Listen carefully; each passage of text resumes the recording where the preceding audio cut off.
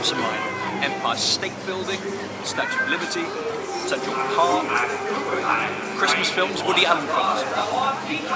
Vineyards is not something that springs to mind when people mention New York.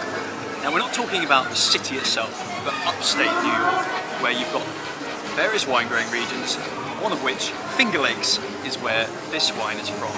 In fact, it's on the western shore of Seneca Lake, and it is a 32-acre vineyard called Redtail Ridge. It's a small husband and wife operation, making several varieties in this cool climate region. So these wines are very different to the sort of wines you might expect from America, from the likes of California, which is much hotter.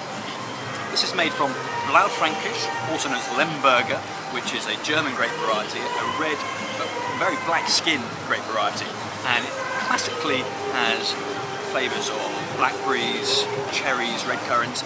In youth, it's a very fruity, full-on wine, and as it gets older, it starts to gain complexity and take on other flavours. This is from 2009, so it's just turning a bit like that. You've got hints of cloves, cinnamon, nutmeg, tobacco, black pepper.